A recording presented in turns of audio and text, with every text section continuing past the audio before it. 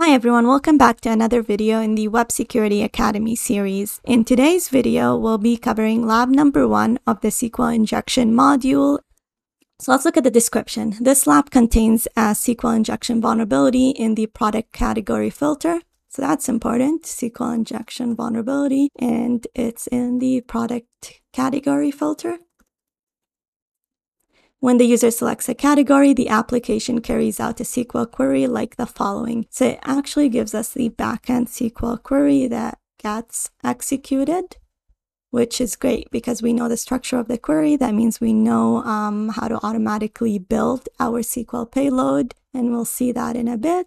And then to solve the lab, perform a SQL injection attack that causes the application to display details of all products in any category, both released and unreleased. So the end goal is to display all products regardless of the category, both released and unreleased. So what's likely happening is that the application displays the released products to the user. However, there are unreleased products that are not displayed to the public. And what we're going to try to do is exploit the SQL injection vulnerability and display the unreleased products. So let's click on the link over here. It's a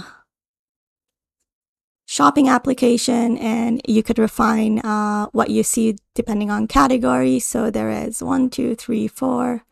1, 2, 3 times 4, so 12 products that you could buy. However, if you refine your search to, for example, just pets, it'll display 3 products which are somehow related to pets. And if you look at the URL over here,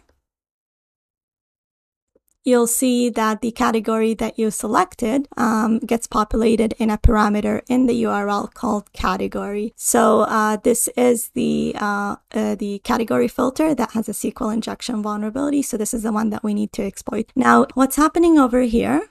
Let's have an analysis section. When you entered pets, what's happening is it puts pets in the category field, and it runs this query. And what this query does is it says, select all the rows from the products table where the category column is equal to pets and the released column is equal to 1. So what it'll show you is all the products that are in the category pets, but also they have to be products that have been released. So if released was equal to, for example, 0, then you wouldn't see the product over here because it's not released to the public. So now let's try a common SQL character that if the application doesn't properly validate user input and doesn't use parameterized queries, then chances are it is vulnerable to SQL injection. And a way to detect that is to add SQL characters that might break the query. And one of the most used ones is the quote character or the double quote character. So let's try that and see what happens. Okay, so we get an internal server error. So right away, I'm thinking this is vulnerable to a SQL injection. And the reason I think that way is because what's happening at the back end is this. Instead of having pets over here, we entered a single quote, and so it broke the application because the way it sees it is select all the rows from the products table where the category field is equal to nothing. So this quote over here that we added closed the other quote for the category field. And then all of a sudden it has a single quote that likely resulted in a syntax error, which resulted in an error in the web server, an internal server error in the web server. And so we broke the application. So this is an indication that it's vulnerable to SQL injection. We don't know yet that it is. So let's try to build a SQL injection payload to confirm our suspicions.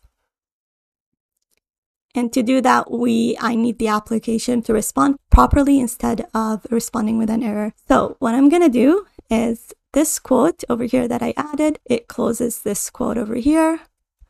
And so I'm going to add the comment field in order to tell it to ignore the rest of the query. And this way it won't run into this single quote and it won't generate an error. So let's put that payload over here.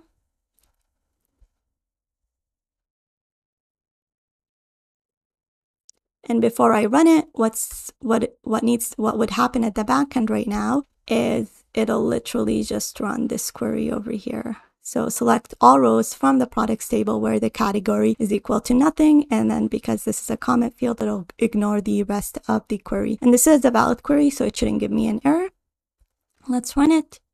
And here we go. So we don't get an error. We also don't get any search results because the category field is set to nothing. So it works now. I'm confident that it is vulnerable to a SQL injection vulnerability. And so the next thing to do is to try to solve the exercise. So we said the end goal of the exercise is to display all the products, both released and unreleased. So let's copy our query again and try to solve this exercise. Okay, so I needed to display all the products, so I'm going to add an or. 1 is equal to 1, so a conditional statement. So what this will do is it'll say select all the rows from the products table where either category is equal to nothing or the conditional statement 1 is equal to 1 evaluates to true. Now 1 is equal to 1 will always evaluate to true, and so it will display all the rows in the products table. So let's try that out. This is our query over here. Sorry, our SQL injection payload.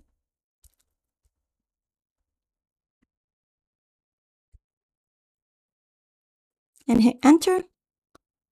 And here we go. It says, congratulations, you've solved the lab.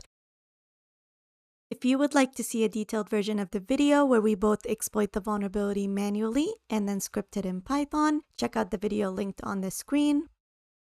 Also, make sure to hit the subscribe and share button so that the video reaches a wider audience. Thank you, and see you in the next video.